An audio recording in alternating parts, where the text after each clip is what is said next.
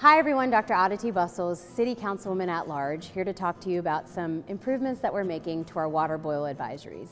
As you all may know, sometimes we experience issues with our water, and for that we issue water boil advisories. We've heard you in terms of improving our communications and transparency with these advisories.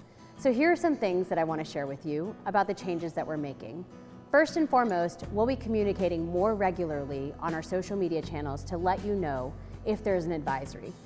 Please make sure you're following our social media channels to get the most timely information. You can also sign up on our website for texts if there's a water boil advisory in your area.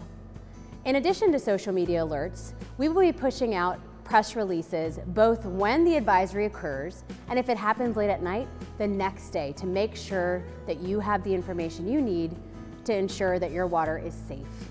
We have also added our community leaders, neighborhood groups, to ensure that we are getting this information about water boil advisories out to as many people as possible, as quickly as possible. In addition to these changes, there are a couple of changes we're making to the advisories themselves. Moving forward, all of our water boil advisories will have a visual map that represents the areas that are impacted.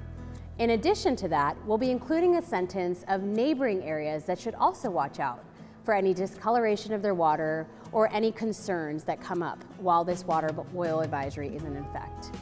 And we hear you in terms of making sure that we get information out quickly.